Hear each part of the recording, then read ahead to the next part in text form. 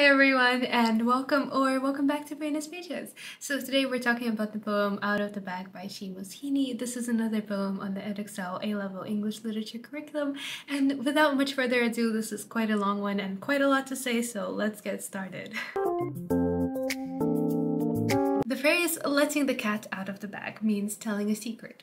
Unintentionally, usually.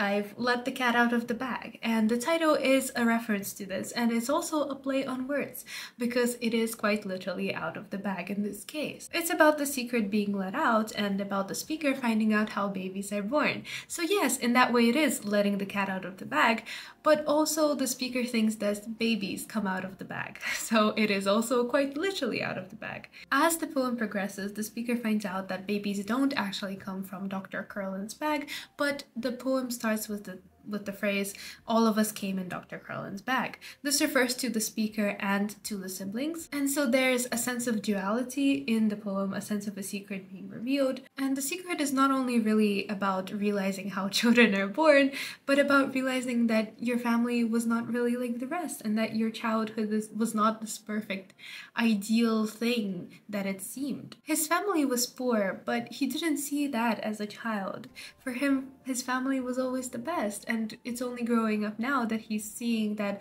he didn't really have the ideal picture-perfect childhood that he thought he did.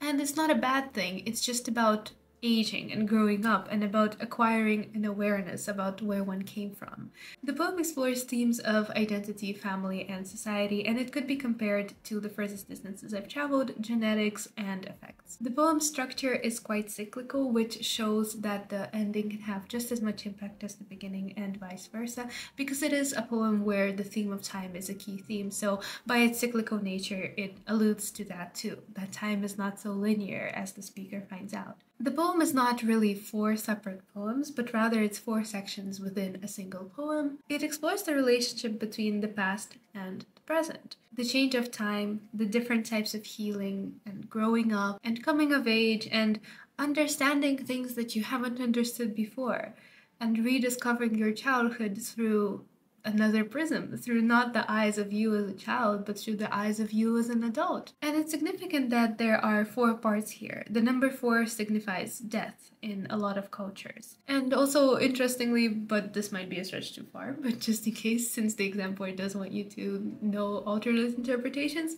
it could be a reference to Ireland. The symbol of Ireland is a clover, and like a 4-leaf clover is famously a sign of good luck, so perhaps it could be a reference to that too. And so the number 4 means a lot of different things to a lot of different people. To the author, it could be a symbol of luck, much like the 4-leaf clover. But I think he's also very aware that the number 4 has symbolism of death in other cultures.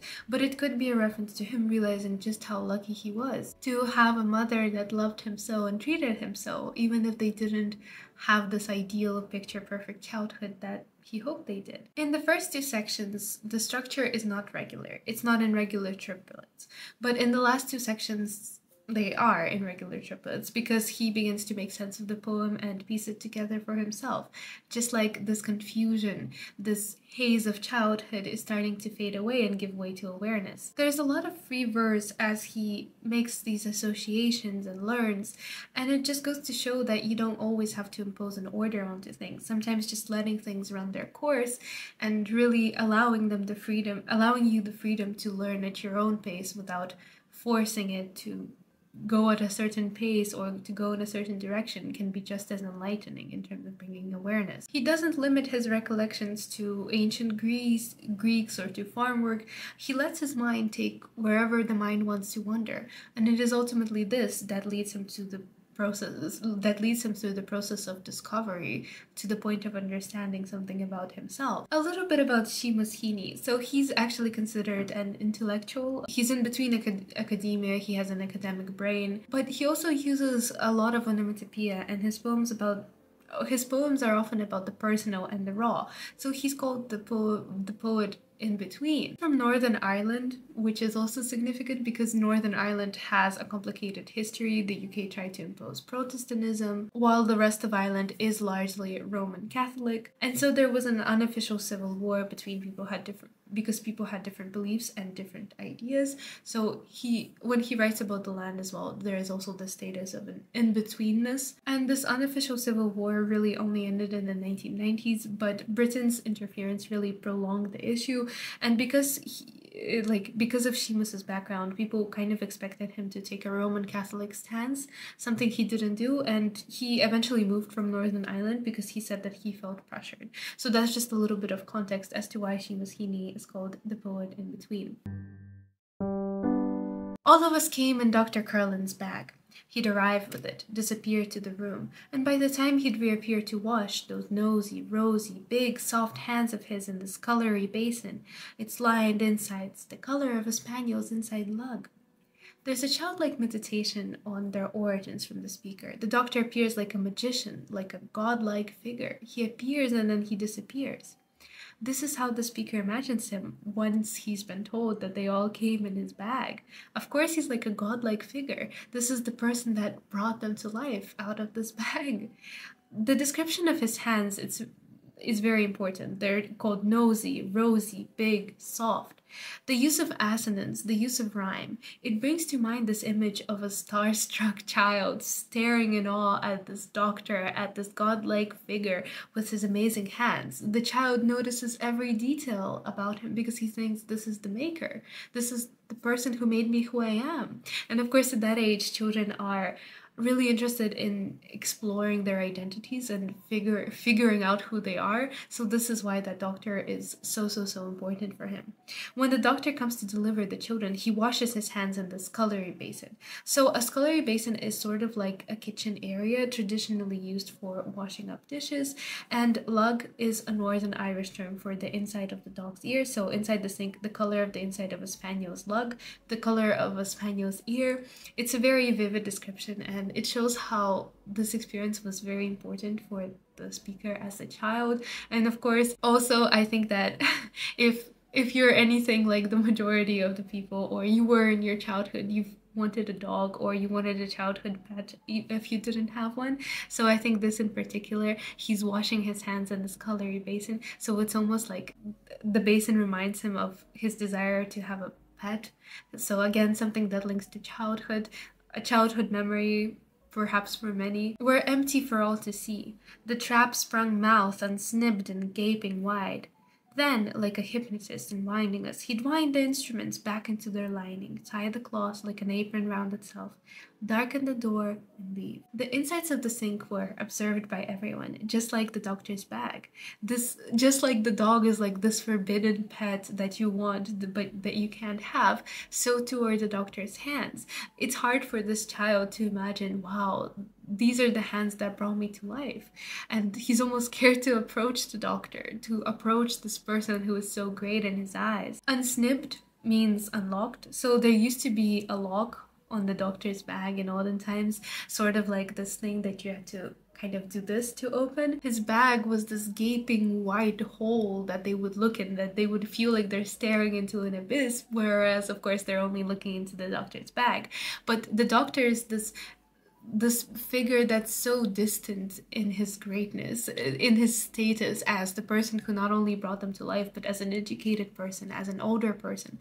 And so it's like this bag represents an impossibility, something that they can never understand because they're all too shy and too self-conscious to look inside and to really ask the doctor these questions. Perhaps the doctor isn't even aware that their mom has told them the story that, oh, you came from the bag. And like a hypnotist. So the smile reinforces the idea of the doctor's trickery and them seeing the doctor as someone magic, as someone who hypnotizes because they don't really understand how it happened that they came from his bag or how he did what he did. The doctor is seen as this omnipotent puppet master who somehow unwinds them. There's a contrast between the babies and the instruments, showing that the children believe they all came from the bag and so did the instruments, so they're in a way related to them. Then he'd leave, with the bag in his hand, a plump ark by the keel, until the next time came, and in he'd come, in his fur-lined collar that was also spaniel-colored.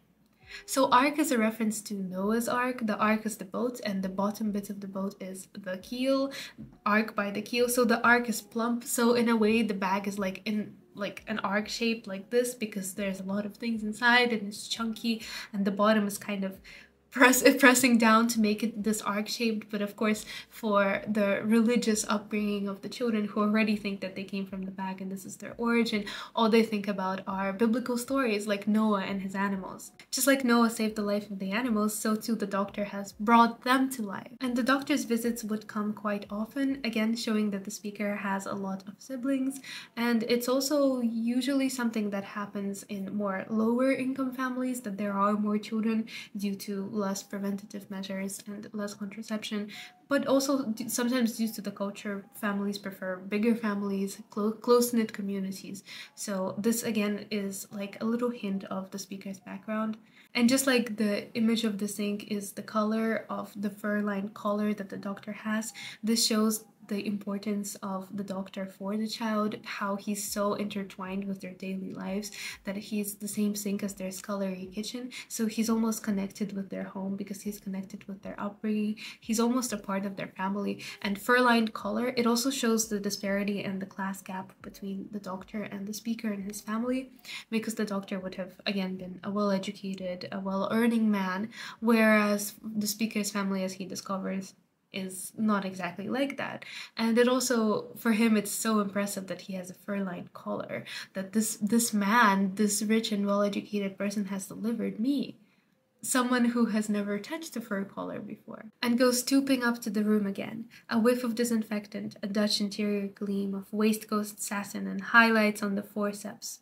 The doctor's wearing a satin waistcoat, and the shine reminds him of the famous Dutch paintings, Rembrandt perhaps, etc. There's a smell that hits the speaker, the smell of disinfectant. It's saying that the doctor is like an artist in his craft, a Dutch interior gleam, but a whiff of disinfectant. It's almost like the elements that make up a painting, but of course, it's in a different category, but he views him with the same admiration that one would view, for example, Rembrandt. And it's again accentuating the gap in wealth between the speaker's family and that of the doctor, the divide in knowledge with reference to the Greeks and Heaney's humble origins. So specifically like Dutch interior gleam and this whiff of disinfectant, of waistcoat satin, of highlights on the forceps. It's this vocabulary that we have associated with a certain quality of life, like satin or a Dutch interior gleam. And it's again conveying this area of mystery that the doctor has surrounding him. Getting the water ready, that was next. Not plumping hot and not lukewarm, but soft, sud luscious, saved for him from the rain butt. Getting the water ready, comma, that was next. So the caesura here, that was next, it shows that it's becoming like a familiar process, a familiar step, because they have seen the doctor so many times.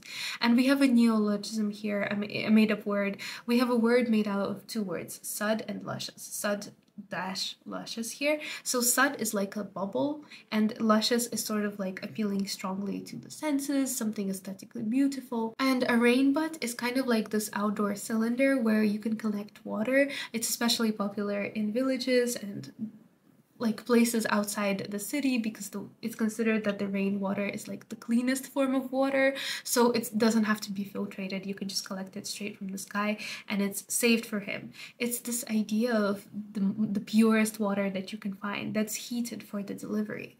And of course we understand as the reader that it's because it's needed for the birth, but for the speaker it just seems wow. I mean, it's suitable that it's the purest water for this godlike figure who has delivered me. And there's also this idea of purity, and specifically Christian purity, the idea of saving the best for God, because of course he views him as a god. And the sensory imagery here and the use of sibilants really adds to the dreamlike quality of the poem. And savored by him afterwards, all thanks, denied as he towelled hard and fast, then held his arms out suddenly behind him to be squired and silk-lined into the camel coat, at which point he once turned his eyes upon me, Hyperborean, beyond the north wind blew. After the delivery, they would thank the doctor, rush around him, say, oh, thank you, but he would merely towel the baby. all thanks denied as he held it. So very calmly he would say, oh, it's no trouble at all, and simply do his job, and then suddenly finish the delivery and hold his arms out to be squired, to be fitted into the coat, to hold them out behind him like this, to have someone put on this coat on him. That he views this job as just another job, that it's something average, that it's something normal, something that for them is also admirable because a delivery is a difficult job, but for the doctor it's like a part of his life that he views as, oh, well, this is nothing. Whereas for them, it's this miraculous process of delivering a life. And camel color. So squired, the doctor is a very special person. This is a sign of respect, a sign of serving, that they're really treating him like a king, that they're putting on the coat on him. A squire would be a lord, so he's treated like a lord, and he's done this great favor to them, because we can probably guess that they didn't really pay a lot of money for this, that he took cheaper, understanding that their origins are a lot more humble than, for example, the doctor's origins, so they would be very grateful. And of course, camel, an animal that the speaker would have never seen, that he would never have traveled, but that he would have probably read about in books. So he's seeing this doctor in this, what he imagines is a camel color, a coat of like exotic color, a coat of a distant origin, and Hyperborean. So in mythology, that's a godlike perfect figure, an inspiration to the young Seamus Heaney. There's a difference in social status, again, as demonstrated here and as emphasized by the use of the word Hyperborean. And the eyes are seen as windows to the soul. So having his eyes being described as Hyperborean, beyond the north wind blue, they're perfect. They're like the northern wind. It shows how the peepholes to the locked room are the doctor's eyes. It's like this gateway to medicine, and that's why they're so perfect. They're beyond the northern wind blue. They're a whole special shade of blue. 2 peepholes to the locked room I saw into. Every time his name was mentioned, skimmed, milk and ice, swabbed porcelain, the white and chill of tiles, steel hooks, chrome surgery tools, and blood drips in the sawdust where it's thickened at the foot of each cold wall and overhead. So here there's an ominous semantic field. It gives terrifying imagery, something reminiscent of a horror film, because we don't really quite understand what the speaker is referring to. Well, just like he didn't really. His childlike imagination paints a scary and terrifying figure. This doctor in this white coat with this great godlike figure, but he's also dealing with all these strange things that he doesn't understand, and so his imagination fills in the gaps. All he has are these tiny little peepholes, the hidden delivery room. He sees this horrifying imagery, this hospital, this what calls to mind hospital imagery, really. The chill of tiles, the steel hooks. Sawdust also highlights how poor they were, so it was used to wipe up blood and for heat, so it shows that delivery is not really taking place in the most sanitary of conditions. And chromium, so it's about the smooth appearance and the shine. So these chrome surgery tools, something that doesn't really seem to belong amongst this background. And they don't have something to clean the dirt, so it's not very unhygienic, and that's important because we later talk about hygiene. So there's a bit of foreshadowing here. This links to the future of the poem. And for the child, we see that although these visits are inspiring, they're also surrounded by an area of misunderstanding that causes him to feel scared, because the blood drips in the sawdust and it thickens at the foot of the cold wall, and there's a chill of ice, and there's swabbed porcelain, and there's just a general fear, much like many people still fear medicine to this day, and surgery and operation, because we don't really understand it as not doctors, or we don't really feel like we can truly control what happens. We're dependent on the doctor. And likewise, he feels, wow, there's this godlike figure who I came from, but I'm dependent on his grace for my survival, even though he's already here. The little pendant, teat-hued infant parts strung neatly from a line up near the ceiling. A toe, a foot, and shin, an arm, a cock. So pendant means hanging, and teat-hued, so it's the color of nipples, a bit about the woman's breast, and at first the baby bits are separate for him. So, and at this point we as the reader are just like, oh my god, there's baby parts hanging on the wall. So the epiphany for him is that the parts are actually joined, so he begins to understand that these things are all connected. It's linguistically interesting to see here the different meanings of the word incubated, and yeah, he's imagining that all the parts are hanging from the ceiling, and all the toes and foot and shin and an arm. They're all hanging here from the ceiling, but then suddenly the doctor pulls them together to make a baby and gives the baby to their mother, a bit like the rosebud in his buttonhole.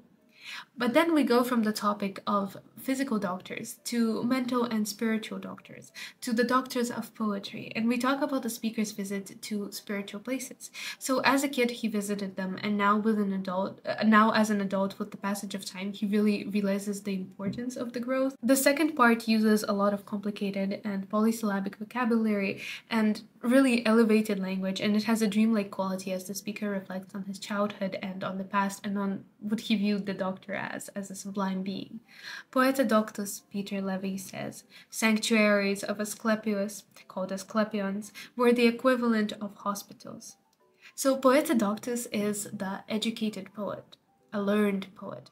He says that the educated Peter Levy, I'm not sure, has made a comparison between the sanctuaries of Asclepius and hospitals. It's like the theme of healing and of doctors carried over in this part from the first one as the topic shifts to mental health. It's about this idea of having an educated mind will keep you healthy. That health is more than just about the body, it's about the mind. And if you're smart and if you're well educated, then you're more likely to stay healthy too. There used to be special places like hospitals for the mind, which would keep you mentally active, and it's places like Lourdes, like what he's visiting now. In ancient Greece, or of shrines like Lourdes, says Poeta Doctus Gravis, or of the cure by poetry that cannot be coerced. So yeah, Lourdes was a place for healing where people go for praying and to drink holy water, and it's a reference to Robert Graves, also a scholar of classics and Latin and Greek, and he thought that places like Epidaurus or Lourdes were also hospitals. The cure by poetry cannot be coerced. So meaning that poetry can help you find meaning, but poetry cannot be forced onto people if they don't really understand, if they don't really believe. It's not something that you can force them. Like you can't say, oh, you have to read all these poems and then you'll be cured. It's something that has to be there naturally. It cannot be coerced, and it was believed in the past that poetry can actually help you find God, and that poets and artists, especially in the Romanticism period, that they served as like the link between us, the layperson, and God, because they would talk in these higher forms or produce these higher forms of arts and of culture. He then talks about his own visit to Epidaurus, and considering the religious nature of this, it's quite significant. Say I, who realized at Epidaurus that the whole place was a sanatorium, with theater and gymnasium and baths, a site of incubation, where incubation was technical and ritual, meaning sleep, when epiphany occurred and you met the god. So he didn't believe this, but now that he visited Epidaurus, he realized just how much the whole thing was like a gym for your mental health. So the theater was the spirit and mental health, gymnasium was for physical health, the bath was for cleanliness. So cleanliness of the mind, body, and soul, the key elements to a happy life. To incubate, meaning to help raise the child, especially that has been born early. It's like a sort of plastic box where children are kept at a warm temperature. And likewise here, it's like an incubation, a technical and ritual site. So you're allowed to develop and grow as a person in a special ritual where you're waiting for your spiritual healing, for your chance to meet God, to have an epiphany occur.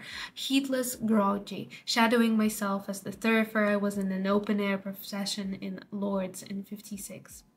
So thurifer references a Roman Catholic service where he was shaking an infuse container and he was feeling groggy, so his head was reeling, likely because it was really hot.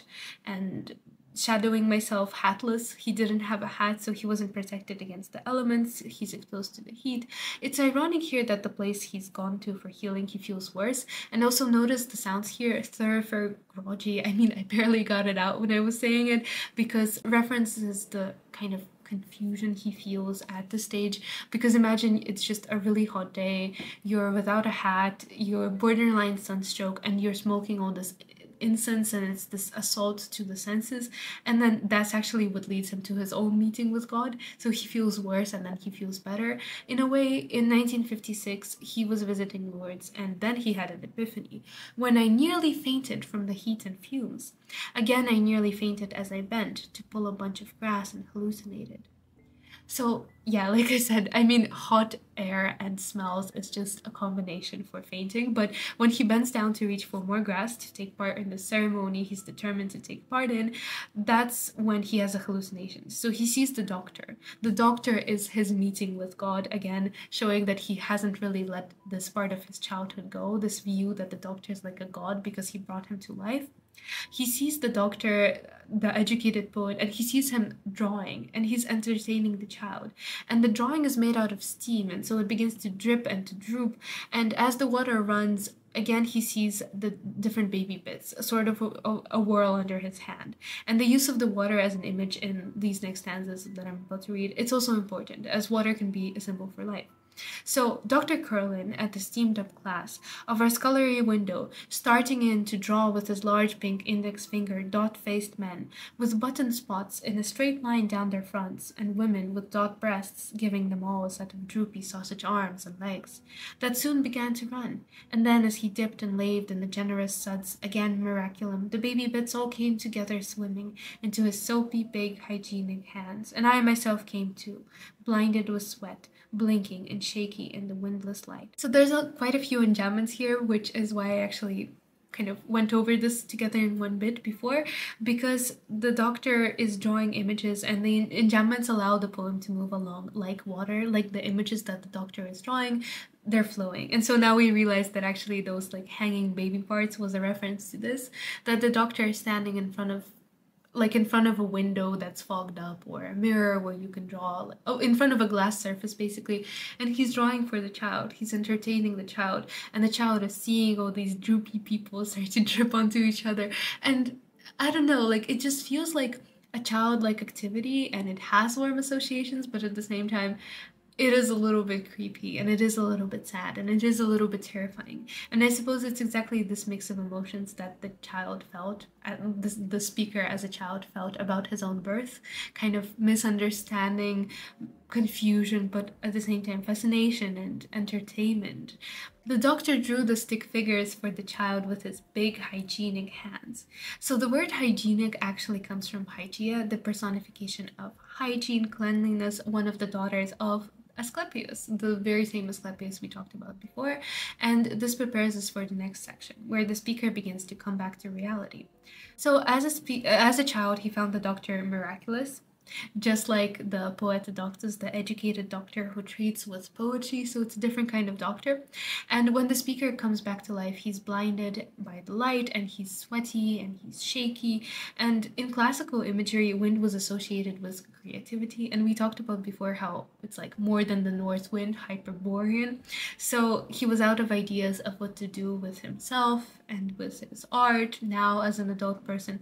But it was this visit to Lourdes that he undertook because he didn't know what to do with himself creatively that prompted this like experience that reminded him of the higher forces and inspiration. So it was reconnecting with his childhood that helped him unlock his future, sort of like healing your inner child to become your best adult. Bits of the grass I pulled, I posted off to one going into chemotherapy and one who had come through.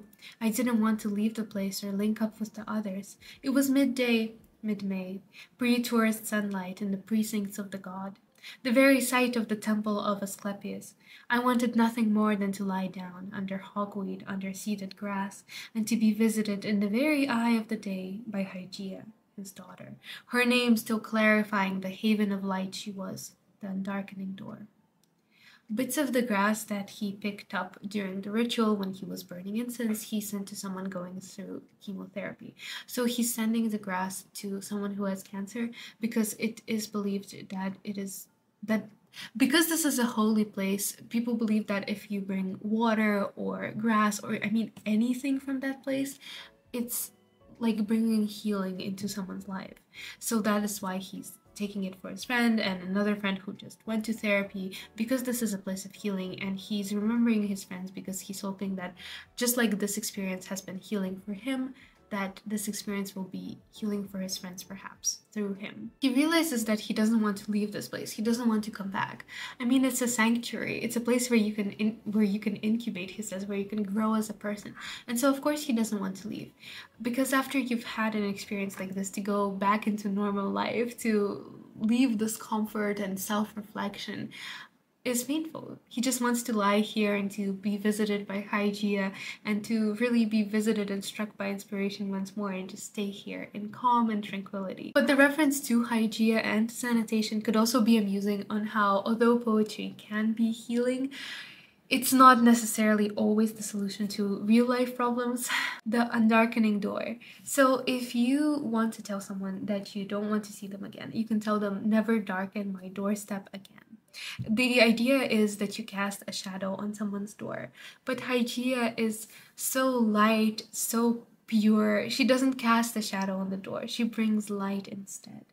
The door acts as a shift from the masculine ideal of the doctor, of this godlike figure, to the feminine ideal of Asclepius' daughter, to the speaker's adulthood feminine ideal. Rather than the ominous and dark doors that he associated with the doctor, he's now seeing the healing door that Hygeia brings, a hygienic and clean and understandable environment, because now he has all this context for his childhood memories, and once he's understood them, he ceases to be terrified of them and instead sees them for what they are, an experience that has brought him here. The room I came from, and the rest of us, all came from stays pure reality, where I stand alone, standing the passage of time, and she's asleep, and sheets put on for the doctor, wedding presents that showed up again and again, bridal and usual and useful at birth and death.